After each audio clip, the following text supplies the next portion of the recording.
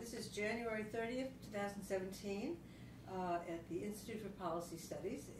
This is a project to document social justice organizing in Washington, D.C., 1960 to 75. We're called the Lessons of the 60s. Today we're interviewing Jim Drew, lawyer, activist, former president of the D.C. National Lawyers Guild. Jim, how did you end up in Washington, D.C., and when did you get here? I came here, I was going to come in May, I think, of 1968, but they were burning the stock market in Paris, so I decided to spend the summer in Europe, which I did, and I came then in end of September 1968 to go to work at the Public Defender Service. I just finished a defender program in Chicago at Northwestern, and so that's when I came here, and that's why I came here. Why did you decide on Washington, D.C.? Well, when I got out of that program, it was a 2-year program, and 1 year was on campus. And the second year, you were placed in a defender or prosecutor's office, depending on which branch of the program you were in. I was in the defender program, in some city in the country. And they paid, so, you know, any office would accept you. And I was going to go either to Las Vegas, because they had a great public defender's office there, or to Washington, because I figured it would be the federal rules here, and if I left, it would be more transferable to take those skills back to Washington or Illinois or wherever I went. It was that kind of decision, actually. After I arrived here, you know, I got embedded into the community. And you said you were wedded to D.C. Was that when you first came here, or when you lived here for a couple of years? I said wedded now? Yeah, you said previously to me that you became wedded to D.C. Yeah, it didn't take very long. I mean, because when you're practicing law, you really get involved deeply with the court system and know who's who and, you know, where to go to get this and that. And then involved politically in the mostly anti-war struggles that were going on at that time, and then, you know, socially. And before that year was up, I knew I was going to stay. Put it that way. Yes, and you got involved. Well, you told me that when you came here, you already were an anti-war activist. You were deeply involved already in the anti-war movement. Yeah, I was. So the next thing you did when you got here was you started to get active with the National Lawyers Guild. And we want to know a little bit about the Lawyers Guild. What's the history of the National Lawyers Guild, and what was it formed for? Well, I can give you the history. When I first arrived in D.C., the Guild really did not exist in D.C. for about another year. But the Guild was formed in 1937, and it was organized by progressive lawyers, liberal lawyers, progressive lawyers. Every Communist Party member lawyer in the country came together and formed it. And it was founded here in Washington. There's a great photograph at the, what's the name of the hotel? The Whitman Wardlow? Oh, yeah. Wardman Hotel? Wardman Hotel, yes. Yeah. And there were about 500 people at a banquet, and they formed the Guild. And the reason it was 1937, you said. 1937. The reason it was formed is that at that time the American Bar Association, the ABA, did not allow African American members.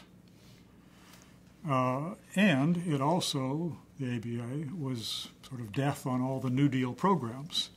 So all the lawyers who I've just described, who were supportive of the New Deal, which included a lot of African American lawyers, got themselves together and formed the National Lawyers Guild.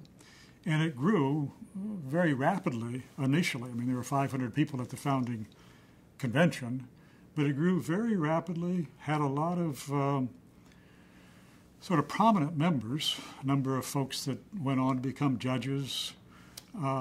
Even at its beginning, it was sort of attacked as being communist-controlled, etc., which it never was, although, as I said, every left and communist lawyer in the country was a member of it, but they never controlled it and never tried to control it.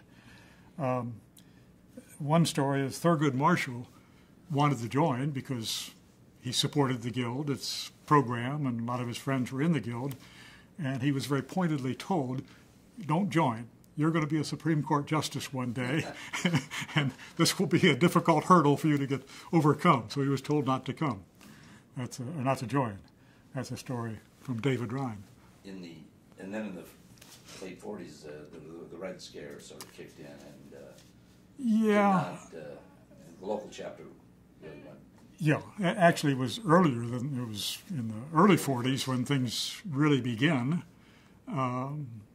But in the late 40s, in the McCarthy era, the Guild, which had a very vibrant chapter in D.C., a lot of government lawyers were members, and shrank down to 3 members. Who were those 3? Joe Four, who you know, David Ryan, and Selma Samuels. Selma, bless her heart, just passed away January 7th of this year at the age of 103. But those were the only 3 throughout the 50s and early 60s. And then the Guild sort of, along with the New Left, reformed in the late 60s. Bernadette Dorn and other people were sort of main organizers. And the Guild chapter in Washington, D.C. had an initial refounding meeting in December of 1969, which I attended along with about 25 other lawyers, and we all joined and refounded the chapter. I mean, I suppose technically the 3 members constituted a chapter, but Did those 3 members come to the revival meeting? Well, they were active in organizing it, yeah. And I mean, unlike in some cities, there wasn't the conflict in D.C. between the New Left and the Old Left, at least within the legal sphere of things. So then, you know, throughout that refounding of chapters was happening all over the country, including in the South. And the Guild, mid-70s, had about 5,000 attorney members around the country, which is, you know, pretty big and pretty strong. And we decided at a convention, I think it was in Boulder, Colorado, to admit law students who had always been a division of the Guild, admit them to full membership. And sometime later, probably in the 80s, I don't recall, we admitted legal workers, meaning those folks that work full-time on legal things but aren't lawyers, staff people in the Guild, for one, but others. One of the things I wanted to interject is a question about you were filling a gap that the ACLU was not filling, I assume, that cases they wouldn't go for. Well, a little bit. I mean, the Guild and the ACLU has always had a close relationship, but occasionally a difficult relationship. But on the whole, I would say a close relationship, particularly in Washington. And there are 2 different kinds of organizations. I mean, the Guild is primarily a lawyer and legal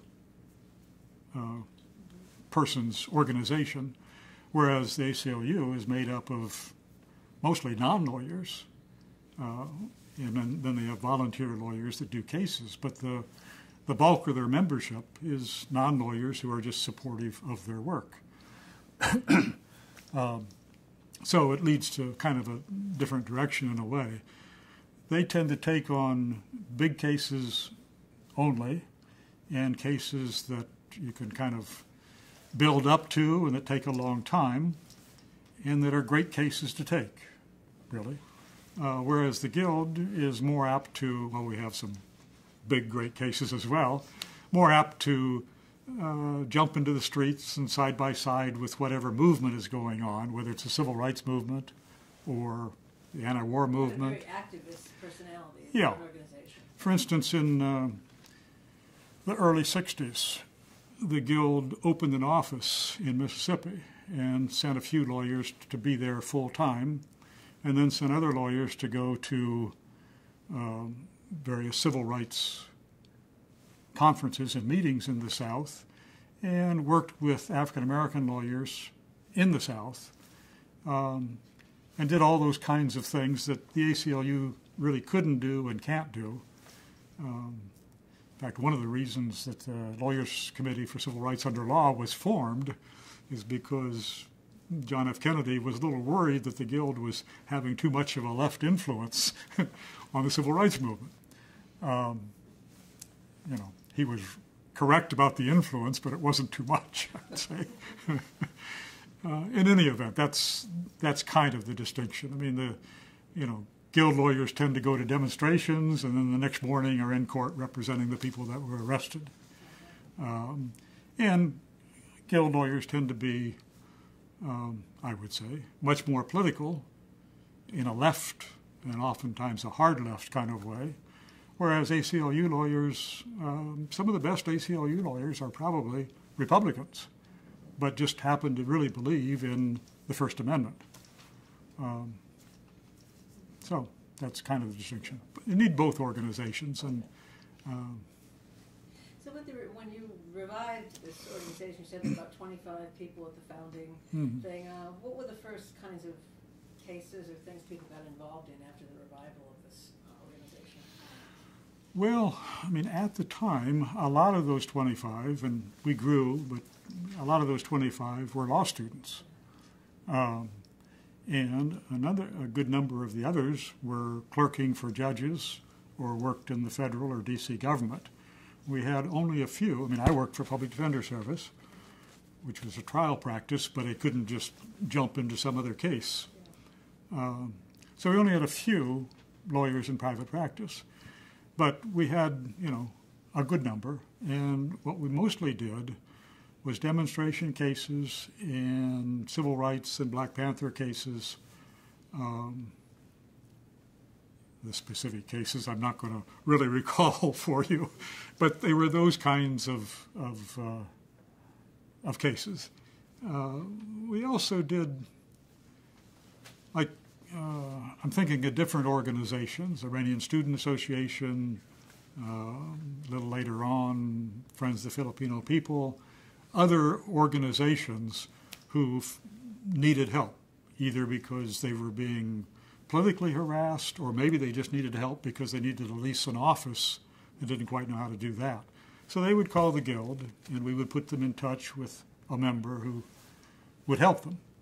So, we were, the slogan at the time was legal counsel for the movement, which was pretty accurate, but that also doesn't always mean that you're arguing to a jury. In Angela Davis' case, it might mean that you're helping to, lease an office for an organization that needed it.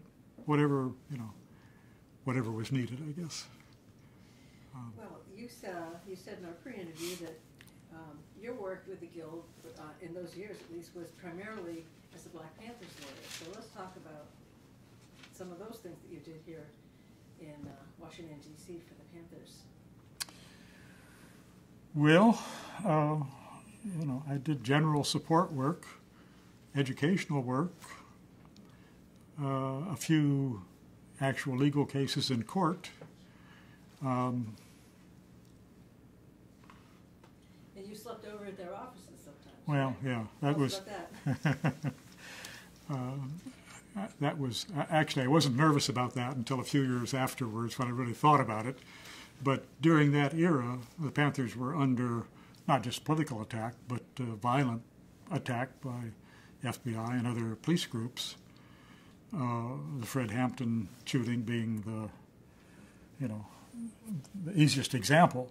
Anyway, Panther offices around the country kind of, took pains to protect themselves, got locks on their doors, had, things inside their office to protect themselves. But they also called on, I suppose they did in other cities, but at least in D.C., on the Guild and said, Jim, can you come and stay over tonight because we're getting a lot of drive-by police car traffic and we're concerned that maybe they'll, come to the door or bust in or something. And if you can come and wear a coat and tie and, go stand on the front porch every so often and let them see you, it probably will have a deterrent effect. So that's what I did. And, other than the nervous aspect of it. It was just kind of very enjoyable and sitting around and talking and, you know. But I did that here a couple of times at the office on 18th Street.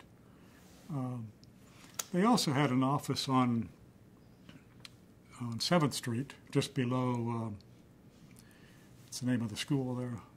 Roosevelt, I think.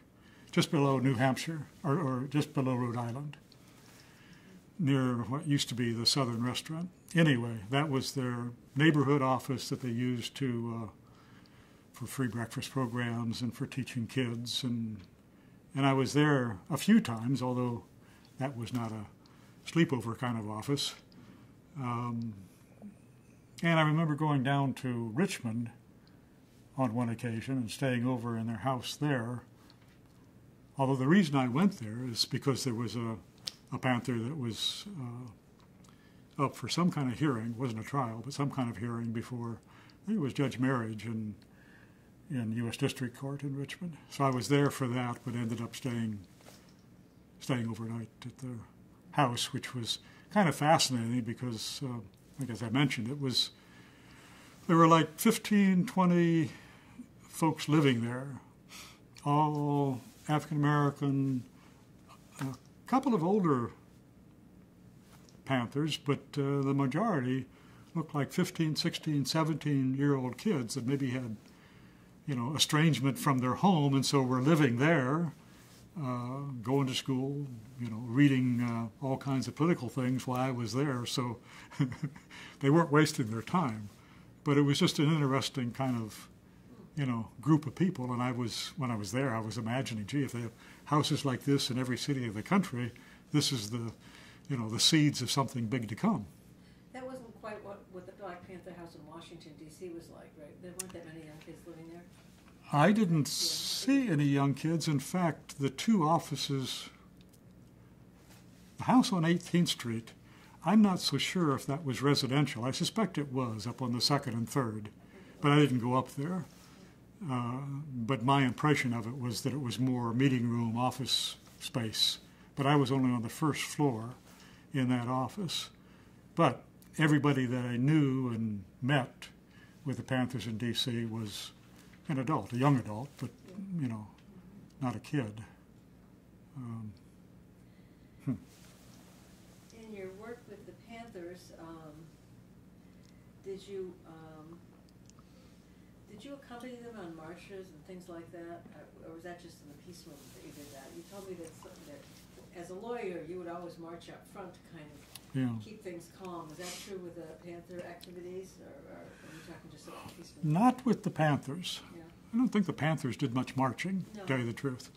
But it would be with the, you know, a pro-Cuban demonstration or anti-Contra demonstration or Philippine demonstration or just a community demonstration. You know, we would get a call, the Guild would, saying, we're having this demonstration. Is there a lawyer that could be available? And at the time, I kind of knew who in the Guild was apt to be going to that demonstration anyway, so I would contact them, and if no one was, me, and tell them, you know, you be the Guild lawyer there and kind of introduce yourself to the organizers and just sort of be available in case there's any conflict or anything happens. And when I would go, that's what I would do. And then I would march in this, you know, the 2nd or 3rd row. And if the police stopped the demonstration, I would move up and, you know, with a high sign to the organizer who was tending to get into an argument with them, see if I could give the cop my card and kind of shift them away and convince them it would be a lot simpler and easier and better for all concerned if they would just let the march go on the way it wanted to go, and, you know, there'd be no problems, and that'll be that. And that approach generally worked. Not always, but generally, because non-confrontational. Well, and lawyers can do that and do it off to the side, whereas where the cops confront the leaders of a march, the cops get their back up, and the leaders of the march have to be strong, and it is confrontational. So that was, you know, kind of a good function that we did at those marches. We made it possible for them to continue on, That's I guess. why you were always on all the marches I went to. That was your function. I just thought you liked to come to lots of marches, right? Both. You were always there. Yeah.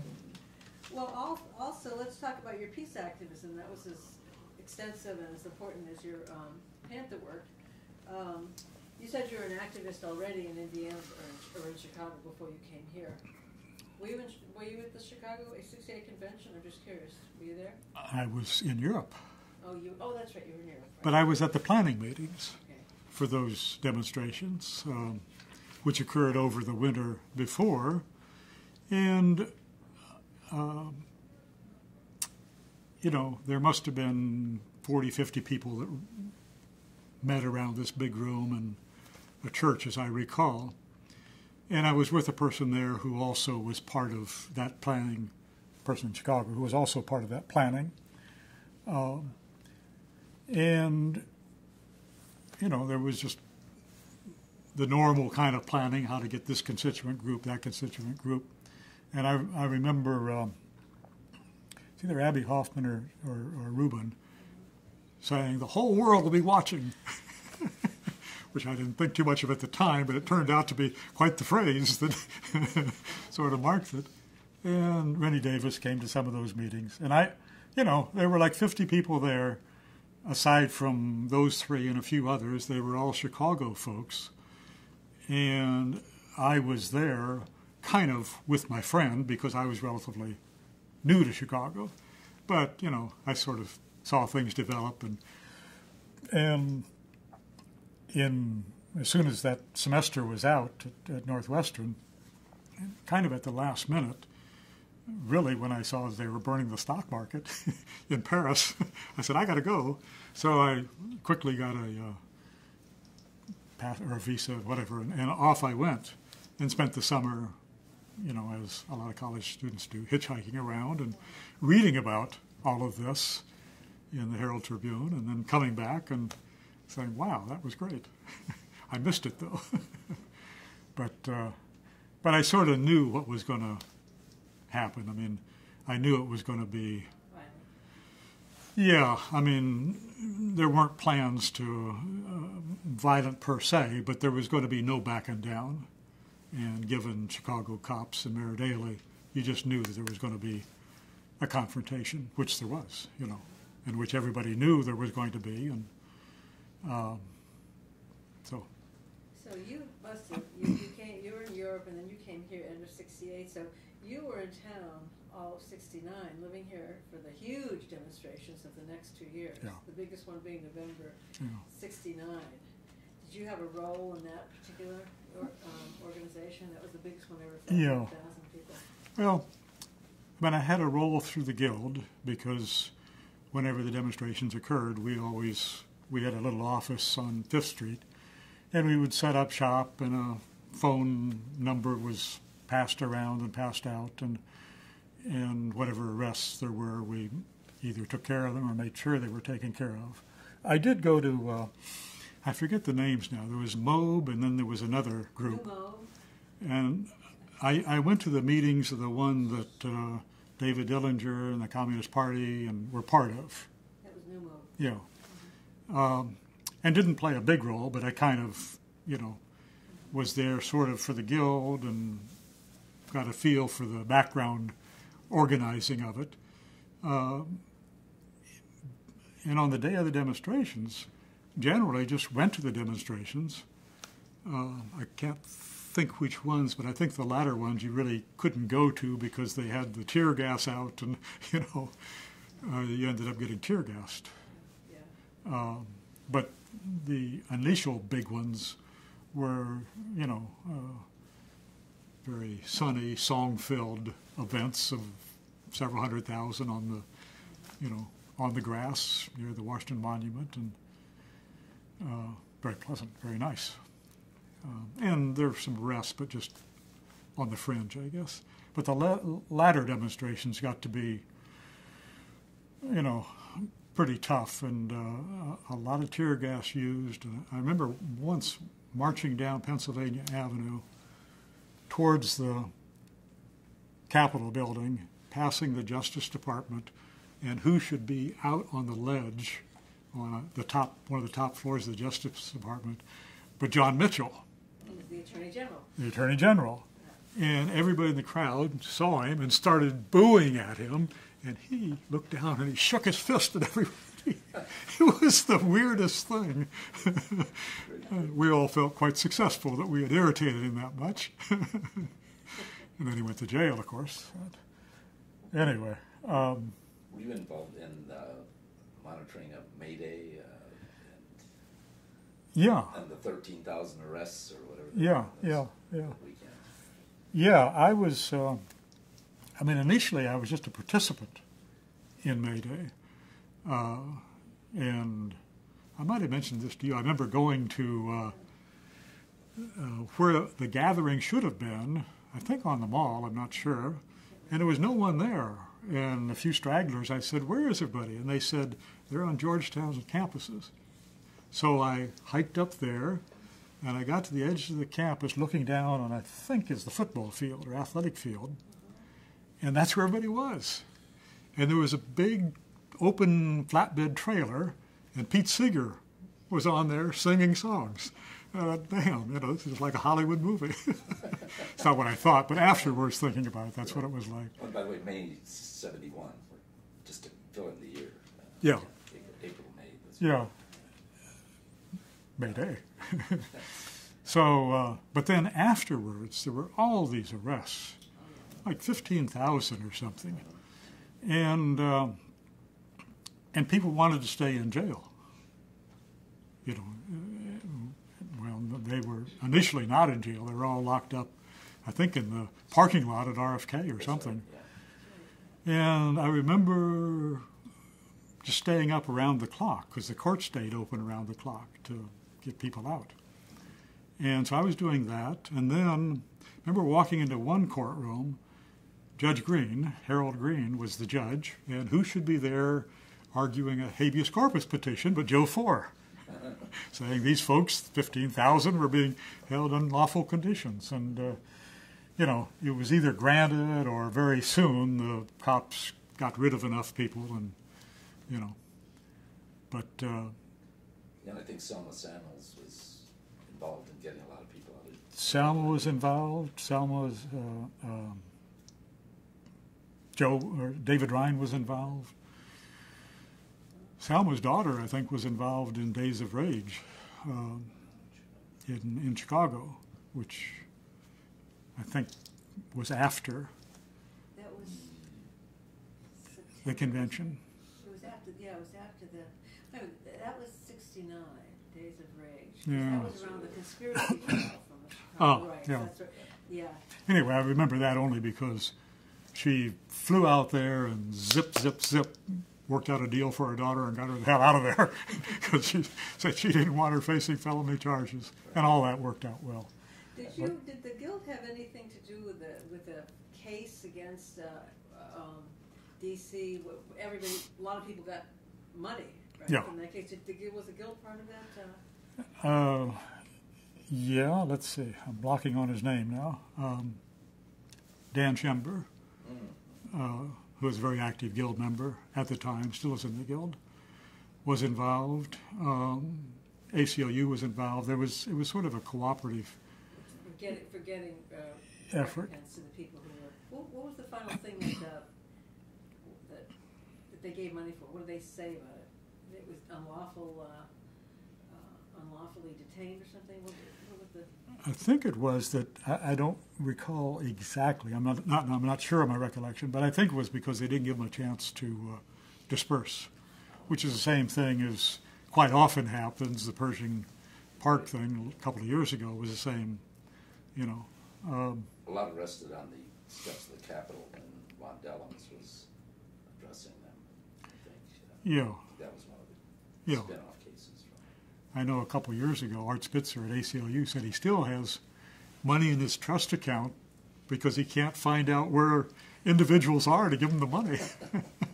So I know two people who put themselves through law school from settlements.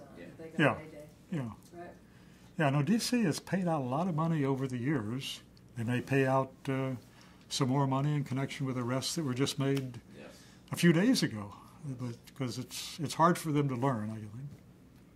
Plus, the cops get frustrated and, try and be good, and then boom, they, yeah. In that late 60s, early 70s, you became president of the local chapter, I believe, of the Guild, somewhere in there. Yeah, when we formed, David Levy, who went on to become the owner of the Biograph Theater, was then a lawyer doing... And Key Theater, both. Yeah. Key and Biograph. Yeah. He was a lawyer doing anti-draft work, and he was designated as the president, or elected. He served for a while, and then he got too busy, and then a fellow named Roger Rice, who went up to Boston, still is up there, was president, and when he left to go to Boston, folks looked at me, so I ended up being president, and since I didn't leave town, I was president for 4 years. And then we had a succession of, other attorneys that were president. And in the late 90s, for some reason, folks turned to me again, and so I was elected president and served again for 4 more years, which is a great time to be president because that was the anti-globalization demonstrations, which we coordinated, me relying on my 60s and 70s anti-war demonstration experience. But so yeah, I've been president of the Guild 2 long During that terms. earlier period, somebody named Sheila O'Connor-Reese came to work in your office, and tell us a little about that and what developed. Well, our chapter, as were many organizations around the country who found out about it, and probably many who never found out about it, was the subject or the object of an infiltration by this woman, Sheila O'Connor, who did some volunteer work for us as, and then sort of volunteered to increase her hours and worked almost full time for 5-6 months, I guess, doing office housekeeping kind of things, keeping track of the mailing list, mail, dealing with telephones, and as I recall, no one had any complaints, and she did an excellent job. She wasn't being paid. She wasn't being paid. Yes. So, hippies that we were at the time, it never dawned on us that that's kind of a red flag. You should be a little concerned when someone's not being paid. But we weren't. Actually, she and her husband lived in a group house with another Guild lawyer, and it never crossed our mind. Plus, she did good work, and we were kind of grateful of that and not. But anyway, we got a call. This was shortly after the Austin, Texas convention. What year is this? Must have been 71, Early 70s. 72 maybe, early 70s. We got a call from a car rental. About 73, I see on here. Okay, Yeah. car rental company, and they said, when are you going to bring the car back? And we didn't know anything about the car. And it turns out Sheila, who went to the convention, had rented the car. Somehow, she didn't rent it in the Guild name because she didn't have authority to do that, but she must have said, contact me at the National Lawyers Guild, given our address and phone number. Well, after the convention, we never saw her again, ever. Or the car. Well, we never saw the car. We never knew she rented a car. But 6 weeks later, we got this phone call, and we said, we really don't know anything about it, and she's dropped out of sight as far as we're concerned. Although I must say, at the time, we wouldn't have been surprised if, a week or two later, she showed up, and that's how things were back in the 60s and 70s. People just kind of went on trips, and not only road trips, but head trips, and dropped out of sight for a while. Anyway, so that really started us thinking, what the hell is going on here? Because that was a great breach of trust and, unauthorized activity on her part. And about the same time, we got contacted by a New York State legislative committee who were investigating her and her husband as being agents or being spies or something. And that put two and two together. And anyway, we never saw her again. I've never seen her in my life since then. But she did go to work for the John Birch congressman from Atlanta. Larry McDonald. McDonald. Yeah. And Right-winger. worked for him till he died in a plane crash, and I don't know, where she went after that. But there's one thing very unusual about her and her husband. Unlike most infiltrators and whatever who were sent there by the FBI or by the police, I don't think that was the case with her, because they were sort of entrepreneurial spies in a way. They had a newsletter they put out, and they got various police departments around the country to pay for it and subscribe to it. And they sent information in this newsletter to all of them, and that's how they supported themselves. And they used the Guild, because the Guild was known and trusted to all these organizations, as a stepping stone. I'm a volunteer staff person for the Lawyers Guild, and I'd like to come to your meeting, or I'd like to ask you about this or that. So they used the Guild to get information, I think, on other groups, on the Guild as well, but on other groups, to put in their newsletter to sell, to make money. Now, I'm not sure. They might have been paid for and sent by the FBI, but I don't think so, but I don't really know. We are sitting in the Institute for Policy Studies, where they also infiltrated here. Oh, they did? According to a Guild report, yes. Oh. Yes. They did work here? They or did work here. I don't know to what extent, but I've seen it including this Yeah. thing about it. Doesn't go into details, but she dressed very young, and we were all late 20s, early 30s at the time, and she fit in. But I think she must have been 45 or 50 at that time. So I don't know if she's still living or not, that's what I'm saying. I mean, she must be quite old now. I think I saw something recently where they both are still living, maybe still doing right-wing stuff, but I don't know. Well, now's their day. Hate to say. In the early 70s, you taught for a couple of years at the Antioch Law School. Yeah. correct? Yeah.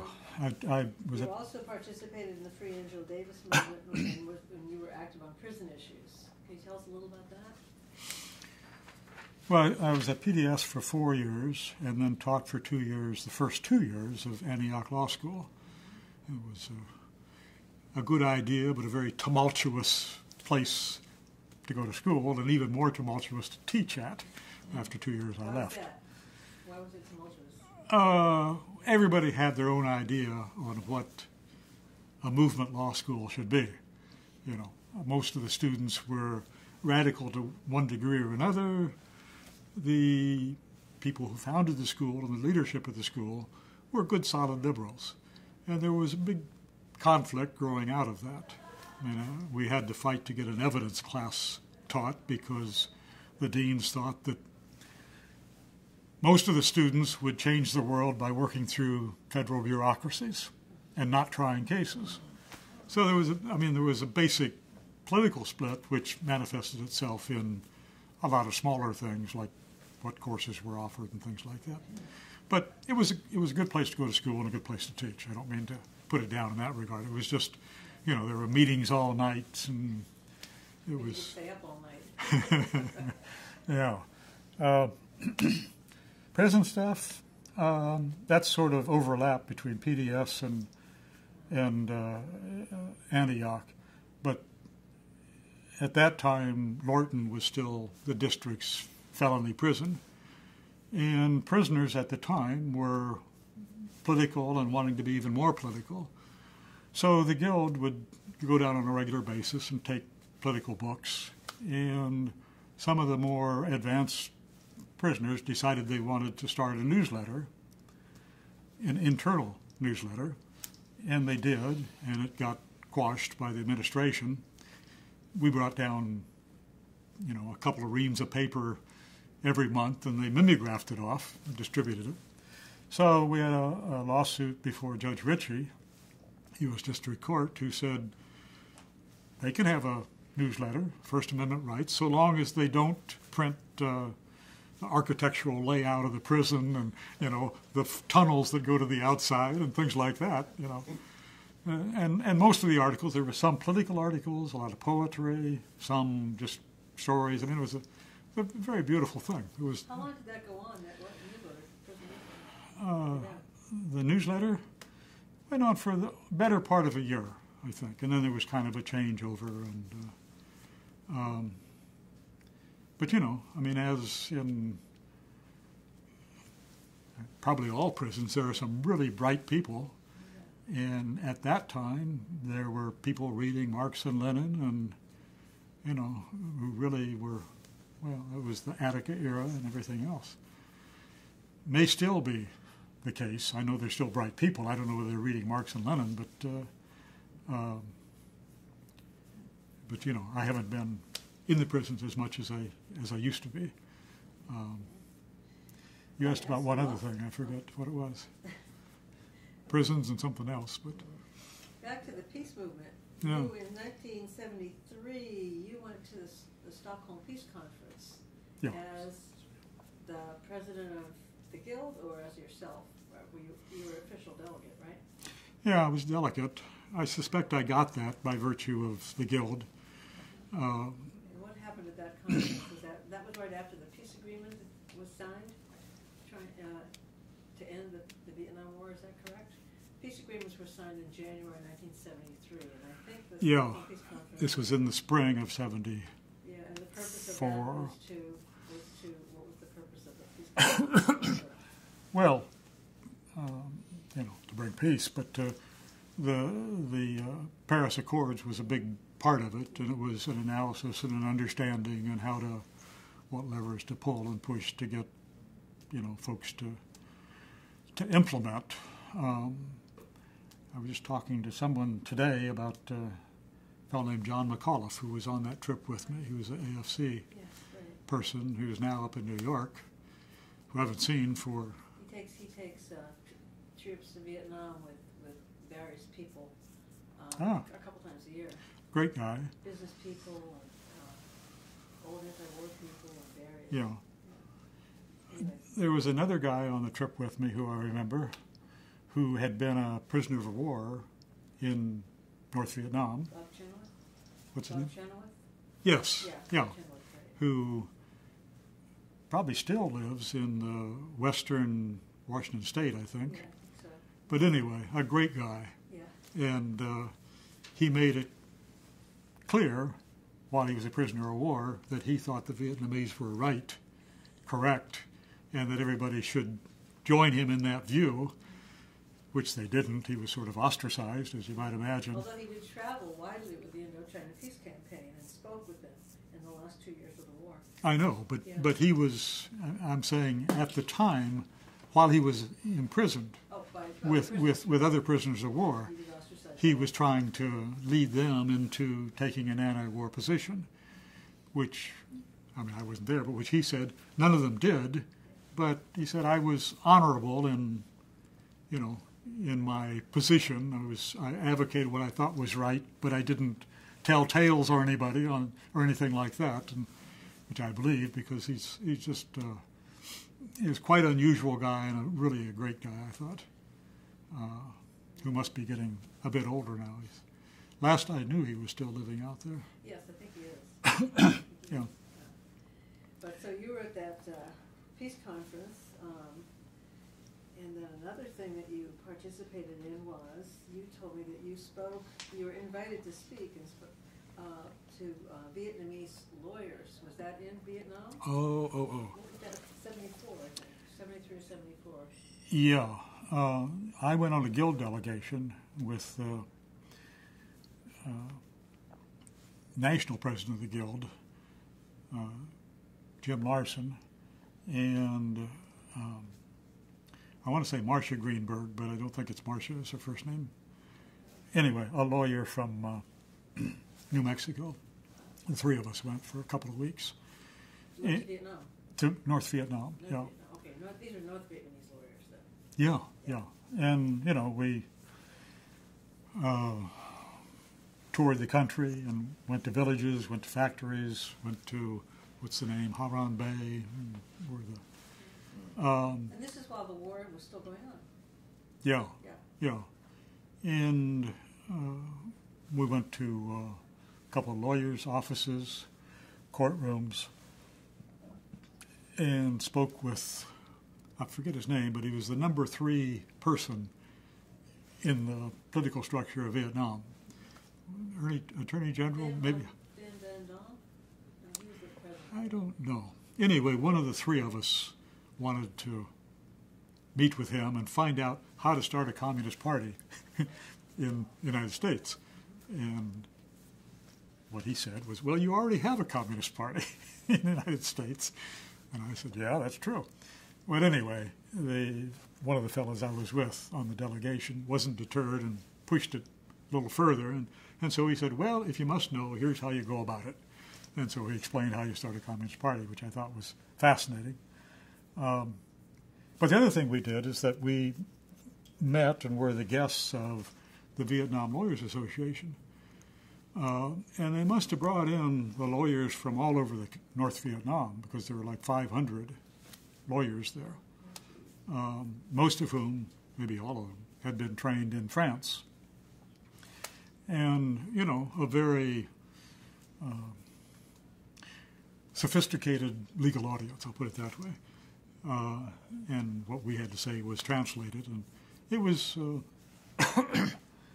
know, very interesting for us, and I'm sure for the audience. But also, I got the feeling, I mentioned to you at the time, that the Vietnam Lawyers Association in Vietnam, while it was an important group, they were not on the front lines, so to speak, in the war effort. And so they particularly liked the fact that they were being recognized and hosting a group of lawyers from another country. So it was a, you know, I won't say a love fest, but it was really, they were glad that they could host us, and we were glad to speak to them. You know, lawyers always have a little bit of a, are we really part of the struggle or not kind of feeling. Well, I guess we're close to the end of this. We usually end the interview by asking how, in those years between 1960 and 75, when you were so active, how has that period of time affected the rest of your life? Did it determine what you did after that? Was it different than what you did during those years? How did it? Somehow in the middle of this, you got married and had 3 kids also. So what was the rest of your story after this period? What are you doing now? Let me give you just a little bit of the early part. I mean, in 1965, I wandered through the South and ended up in Hattiesburg, Mississippi, and worked with SNCC for about a month, and ended up sleeping on COFO house floors and stuff like that. And I really just kind of went to see what the hell was going on. But that's really what that month sort of changed my life and caused me to become political, you know. And then when I got back to finishing up law school in Indianapolis, I was active in various things, Hatcher's campaign for mayor and stuff like that. But afterwards, how was it affected afterwards? I mean, the period we've just been talking about in my life is a very important period in my life, but it's also a very important period in the country.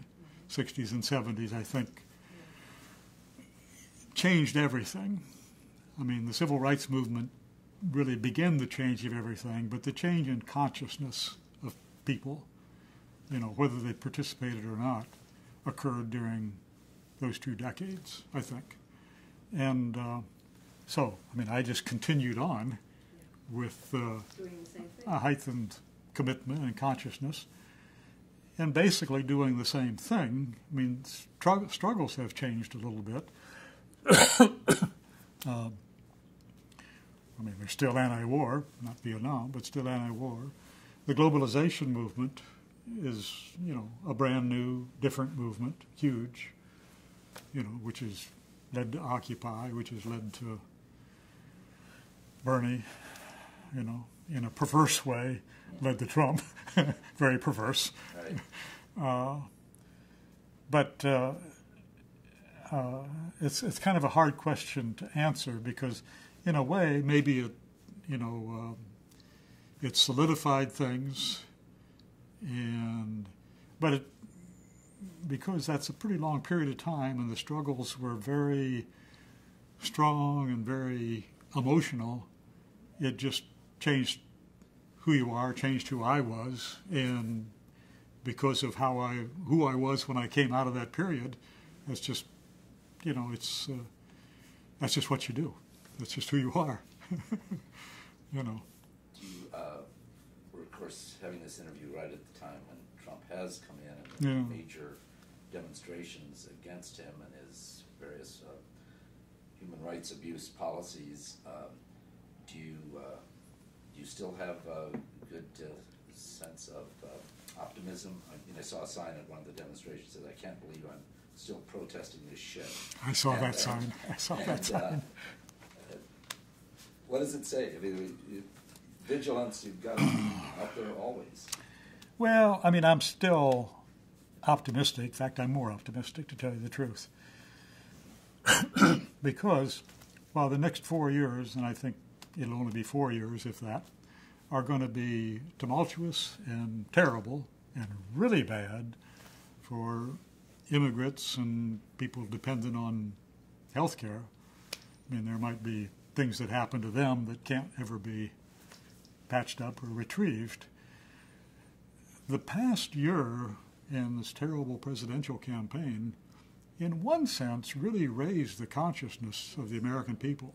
I mean, the phrase working class, who knew? No one ever said that before, or no one said it in, just casual discussion. Well, and the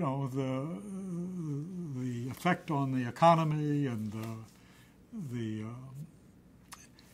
I just think that the class nature of our society has really been brought to the fore, and it will be even more. I mean, I oppose Trump for 95% of the things that he says and will do. 5% I'll give him maybe if he does something on trade. But I think he won because of the economy, and I think that an awful lot of the, liberal folks who've been running the country don't really understand that and haven't come to grips with it. And but they are, and they're going to have to. But anyway, I mean, there's been more real politics discussed, along with all the dirt, in the past year than there have been in the past 20 years, That's right. as long as I can remember. Right. So, I mean, that's the basis of potentially really good things to happen. It's also the basis for fascism or something really bad to happen. But, I mean, I kind of have a lot of faith in the American people, really. And, people who say, well, they're all racists that voted for him are just full of baloney. No, they're all hurting. There's a few racists out there, for sure. But most of the people, the deciding difference of folks that voted for Trump are people that are hurting. And hurting because all the economic policies have been bad for them. So in the sense that all of that has come to light, I'm optimistic. And I think even though I voted for Hillary, if she would have won, it would have been 4 years or 8 years wasted. Yeah. At least, the status quo. at least now, You have to act. there's a direction towards coming to grips with things. That's not enough to justify it, but you take the good where you can find it. So, anyway. Well, thank you, Jim. Yes, Drew. Jim. This is. Now, this is not going to be 60s. not going to be open for 50 years. Is that the? It'll be in an archive at GW University. It's going to the torture report. Jim, you're also married to a woman who is a human rights attorney, activist. Tell us about her. you met and what's her role in the movements. Yeah, I'm married to Severina Rivera. We have 3 children, 2 grandchildren now. And she's a lawyer, human rights lawyer, represented the, Office of Good Government in the Philippines here in its efforts to get the monies back from Marcos after Marcos fell. I mean, before then, she and I were very active in the anti-Marcos movement, but she was the head of the U.S. operation and the head of the legal operation, and they recovered quite a few millions of dollars and even broke into unprecedented Swiss bank accounts and got some of those monies back. So she's had a good and long career. We met when I was at Antioch Law School teaching, and she was doing research in the research department of Antioch Law School. And at that time, martial law was declared in the Philippines, and the Guild had an office in the Philippines with 2 or 3 lawyers who were, it was a GI office. The U.S. soldiers would come to that office if they wanted to get out of the Army or if they wanted to become conscientious objectors or if they had any legal problem. Anyway, it was a very active office and had been raided by, the Philippines a number of times. But when martial law was declared, they were all arrested. And so Severina, who knew that I was in the Guild, came to me and said, what was it now? Oh, she asked if I was going to go and try and get those persons out, And I said, well, I'm supposed to, because I was supposed to go and see if we can get them released. Well, before I could go, they got released. And so I arranged for one of those lawyers to come to Antioch Law School and speak. And so Severina had a long, detailed discussion with him, and then he spoke to the student body. But anyway, I always say to her that, I think I've got this right, that either I would have gone and we would have met in that way, or I would have, I know what it was. I'm just, memory is getting to me now. I was supposed to go work in that office, and instead I went to teach at Antioch. So she came to me when I was teaching there, and, because she thought I was going to go get the guy, and I said, okay, I'll talk to him. But anyway, he got out before I could go. He came and spoke. So I told her that one way or the other, either because I was teaching and you came to see me, or if I had actually been practicing in that office, you would have come, you would have seen me. So either way, yeah. So I told this at a family reunion once, and our nephew said to Sev, "You married the wrong guy." Anyway, so I guess it was destined. But we've had, a good marriage, good family, and good political comrades. Have you ever done a FOIA for your FBI file or any other file? I haven't. There was a party guy, member of the Communist Party, who did, and maybe someone did it on his behalf. Anyway, the request said that he had given information, or the papers that came back from the FBI, and he was drummed out of the party, etc. And he died not too long afterwards. And not too long after he died, it was revealed that that was a phony plant. Yeah, that's what I was going to say. You got to be aware of it. Which turned me off to that. But it also turned me off because, people always want to get their FOI file, and the thicker it is, the more important they feel they are. So I just said, to hell with that. I'm not going to mess with them. Whatever they got on me, they got on me. So I haven't. I did give, when we did the COINTELPRO suit, the Lawyers Guild, I gave an authorization to Mike Krinsky and Rabinowitz and Bodine to get mine. I never saw it, but they were getting mine and a number of other Guild lawyers to see what spying had been going on, We forgot to talk about that in the interview of the, you want to tell us quickly what the guild, Yeah, we had a convention in Atlanta, and what year? what's that? What year is this we're talking about?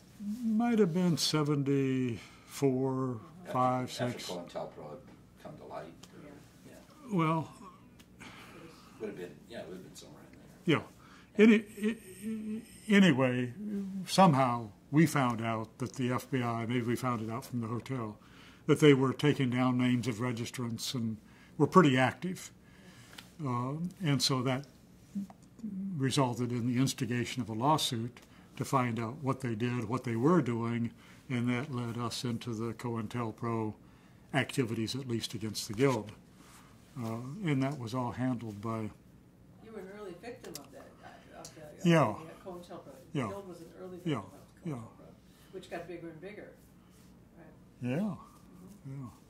Rabinowitz and Bodine, and particularly Michael Krinsky, were the attorneys that handled that. Yeah, I mean, the Guild has always been at the center of left struggles, and that is an important organization in and of itself. But also, because the Guild has ties and trust to all the different organizations on the left, I think they figure if they tap our phone, they can get information from a lot of different sources. Yeah. So. We done? We done. It's our second. Okay. Done. We're done twice. We should make sure we get that part in. Okay, thank you. The interviewers today are John Hanrahan and myself, Ann Galvin, and our videographer is Peter Roof.